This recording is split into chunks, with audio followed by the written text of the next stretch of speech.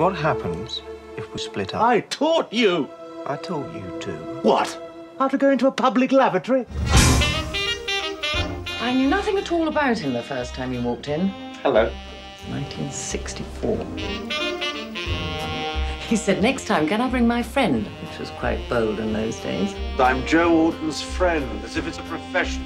It's the Dark Ages, men and men, and they could still put you in prison for it. He's probably a policeman. Yes, I know, isn't it wonderful? His second play, Loot, was a smash hit. Bloody plays. I loved Loot. The title was mine, actually. I gave him all his titles. When they have awards for titles, you can go to that.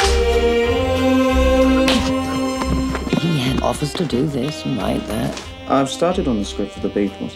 Oh, I take it they all sleep together. Oh, no. Ooh, but they're all very pretty.